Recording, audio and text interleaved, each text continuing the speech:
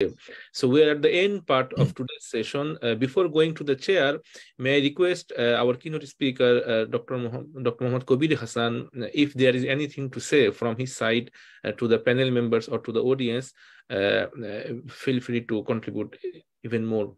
Dr. Kabir Hassan. Yes, Assalamu alaikum. While I listened to everyone, even though my video was off, of course, Dr. Mazid, Abdul Mazid bhai, Abdul Sarker bhai, এবং Aishath Muneeza, she is a co-author with me in so many work, and she is the youngest full professor from Maldives, now teaching at INCEIF, and she has many years left, inshallah, to contribute towards Islamic finance. And probably another thing you don't know about her, she actually introduced, she's the father and mother of Islamic finance in Maldives. So she really revolutionized the Islamic finance industry in Maldives. So may Allah give her more strength and more knowledge to help us. যে কথাটা আমি একটু বাংলায় বলি, এবার যে কথাটা আমার কাছে সবসময় আমরা পলিমিক্স থেকে বেরিয়ে আসতে হবে। মানে পলিমিক্স বলতে যেটা আমি বলছি আর কি, we are very good in preaching but not in practicing.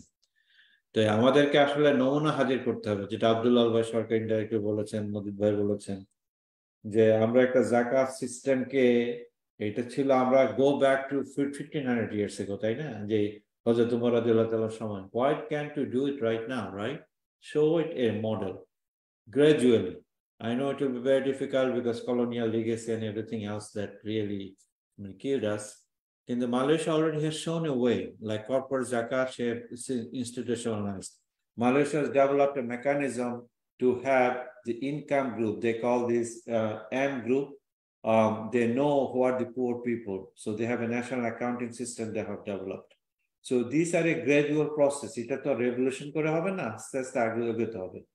আমাদের দেশে যে কথাটা আব্দুল সরকার বললেন যে কেউ জাকাতের কথা বলেন, দেখেন কোরআন শরীফে বোধহয় 34 টাইমস জাকাতের কথা সরাসরি বলা হয়েছে, নামাজের সাথে সাথে জাকাতের কথা বলা হয়েছে। আমাদের মাওলানা মসজিদের কথা বলেন না জাকাতের কথা। যারা ইন্টেলেকচুয়াল সার্কেল আছে, পভার্টি এলিভেশন এসডিজি গোল, এতভাবে কানেক্টেড জাকাত, এটার কথা কেউ বলেন না। আমাদের প্রথমে আমাদের নিজেদেরকে আমাদের অজ্ঞানতা দূর করতে হবে। এই জন্যই আমাদের এই সেমিনার সিম্পোজিয়াম। আর সেকেন্ড লেভেল যেটা, এক ধরনের তরুণ গবেষক তৈরি করতে, তারা পলিমিক্স থেকে বেরিয়ে আসবে। আমরা তো ভালো লিখতে পারি, বলতে পারি, that is not enough, everybody knows, তাই না? আমরা যেগুলো আজকে বললাম 90%, 95%, everybody knows. You have to come up with something new. আমি এটা বলতে পারিনি শেষ ফিউ স্লাইডে আর কি, যে জাকাত নিয়ে ইস্তিহাদ করতে হবে। জাকাত কিন্তু একটা ট্রান্সঅ্যাকশনাল ইবাদত, আমাদের রুহুল আমিন ভাই ভালো করে বলবেন। এটা কিন্তু ট্রান্সঅ্যাকশনাল ইবাদতের মধ্যে আমাদের কিন্তু ইস্তিহাদের রুম রয়েছে। আমরা অনেকে ইস্তিহাদ করতে যে আমরা ভয় করি যে whether we are trespassing the will of God. We are not really. আমরা তো নামাজ নিয়ে কথা বলছি না, আমরা জাকাতের কথা বলা হয়েছে কোরআন শরীফে, রসুল অনেকটা স্বচ্ছতা দিয়ে গেছেন, তারপরে রাইটলি গাইডেড খালিফরা বলেছেন, তারপরে অনেক ধরনের সম্পদ এসেছে, এই সম্পদের কিভাবে বিলি বন্টন হবে, এটা অ্যাকাউন্টিং সিস্টেম কি হবে, এইগুলো নিয়ে আসলে কাজ হওয়া দরকার। এই খালেদের মতো ছেলেরা যারা ইয়াং, মানে ফুল অফ এনার্জি, তাদের এগুলো এগিয়ে আসতে হবে। তার জন্য যে স্কিল সেট তৈরি করা দরকার, স্কিল সেটটা তৈরি করতে হবে। এইটাই আমি বলবো আজকের ওয়েবিনার যারা শুনছেন, you develop this, you spread the knowledge. Even আমি যখন গ্রোয়িং আপ, আমি I come from lower middle class family, আমাদের ধারণা ছিল, আমার মা বলতেন, সব মাদের কাছ থেকে শিখি, যে জাকাত মানে কাছের লোকটা দেওয়া যাবে না, মানে জাকাত যেন একটা খারাপ জিনিস, তাই না? জাকাতের টাকা, আসলে জাকাতের টাকাতে দিতে হবে খুব কাছের লোকজন থেকে শুরু করতে হবে, যেমন এনি সাদাকা, তাই না? তো এই যে মিসকনসেপশন গুলো আমাদের সমাজ থেকে দূর করতে হবে। আমাদের যারা পার্লামেন্টের আছেন, পলিটিশিয়ান আছেন, তাদের সাথে এই সমস্ত কথাগুলো বলতে হবে, যাতে তারা জাকাতকে যাতে পলিটিক্যাল টুল তৈরি না করে, জাকাত শাড়ির সমস্ত আজে বাজে জিনিস জাকাত দেয়, অথচ জাকাত দিতে বলা হয়েছে সবচেয়ে উত্তম জিনিস দিয়ে আর কি। এই মাইন্ডসেটটা নিয়ে তো আমাদের সাইমultaneously কাজ করতে হবে। যার যে ক্ষেত্র, যারা আলেম ওলামা আছেন তারা এগুলো লোকজনকে এডুকেট করবে, স্প্রেড করবে।